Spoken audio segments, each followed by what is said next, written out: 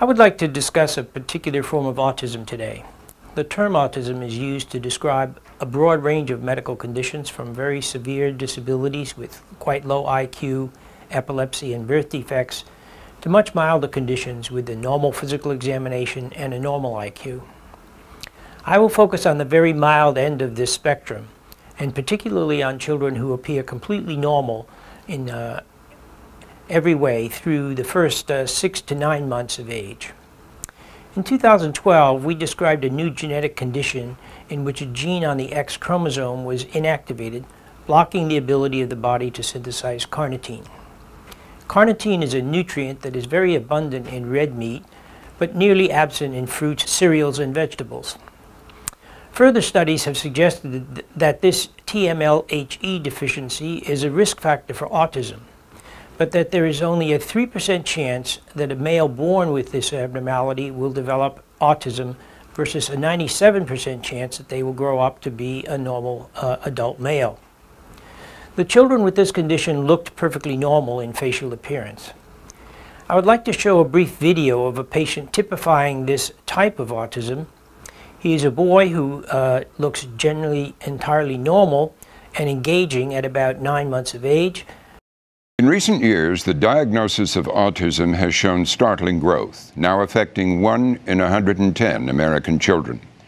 For over 2 decades, parents desperate for answers and feeling slighted by the medical community have felt forced to create services for their children, raise money for research, and to campaign for wider awareness of autism and for support from the government. Today, the picture is changing. Researchers now believe there is no simple genetic cause, that autism may involve multiple genetic pathways, and toxic materials in the environment may trigger the symptoms of autism. Autism once was considered only a brain disorder. Now more doctors say it often involves serious physical illness.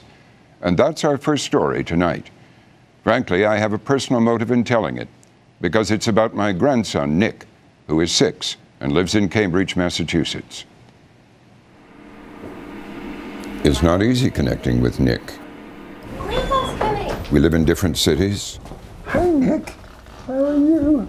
All my grandchildren are a little shy when we first meet again. Nice to see you. But Nick's shyness is different. One of the marks of autism is difficulty making eye contact and communicating, even with family members. So, how are you doing? I've been a reporter on and off for 50 years, but I've never brought my family into a story.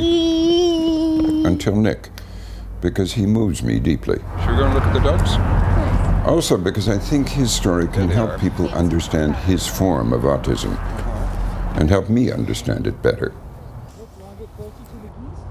This was Nick when he was 9 months old, a healthy, alert, and engaged baby with no apparent medical problems.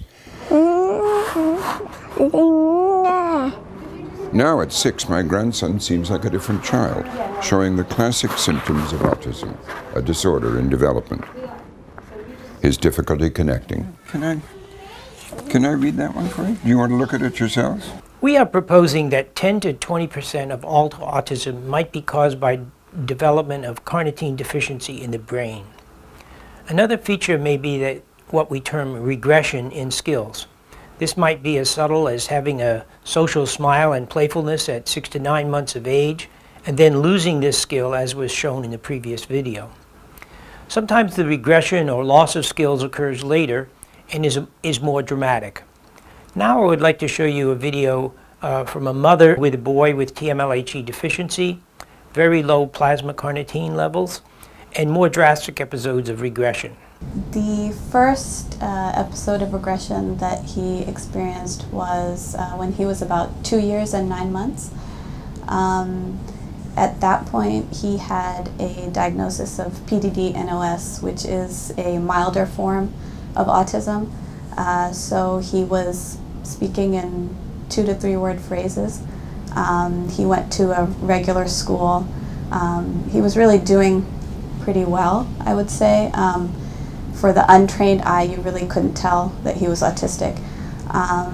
So at that point, we decided to take him. I actually took him and my daughter overseas to visit family. it was just this very rapid downhill spiral where, I mean, by the time my husband came back, he was a completely different child. He was, he not only did he lose the speech, this time the regression was more severe. He lost coordination, he lost fine motor skills, he became extremely sensory seeking. I'm using the term hypothesis a lot. A medical hypothesis is an idea about how some disease process might be working. Starting with a clue that the inability to synthesize carnitine might be a risk factor for autism, we are proposing that carnitine in the brain, deficiency of carnitine in the brain, may be a more common cause of autism. One aspect of autism is that it affects boys more than girls. This is particularly true if one focuses on children with a normal physical examination and a normal brain imaging study. Children of this type make up 20 to 25% of all autism, and male-female ratio for this group can be as much as 10 to 1 or even 20 to 1. We suggest that a large fraction of this subgroup might have autism caused by brain carnitine deficiency. I want to mention how the blood-brain barrier fits into this story. The body has two ways to deliver carnitine to the brain. It is able to take carnitine from the blood and move it to the brain. This is called transport across the blood-brain barrier. In addition, the brain is able to synthesize carnitine from other nutritional building blocks. Males with TMLHE deficiency have a block in this synthesis machinery. So when and why would brain carnitine deficiency arise in a relatively normal, healthy infant?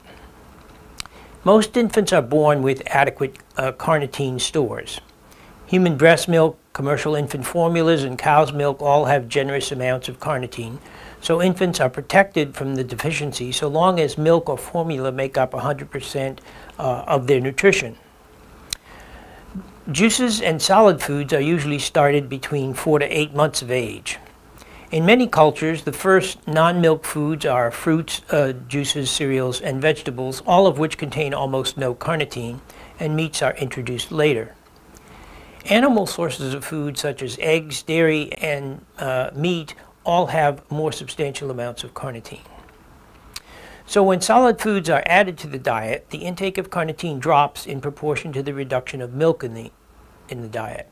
Thus, the dietary changes at 4 to 8 months of age might lead to development of autism findings over the following 12 to 24 months. We are proposing that this carnitine deficiency would evolve from a gene-environment interaction.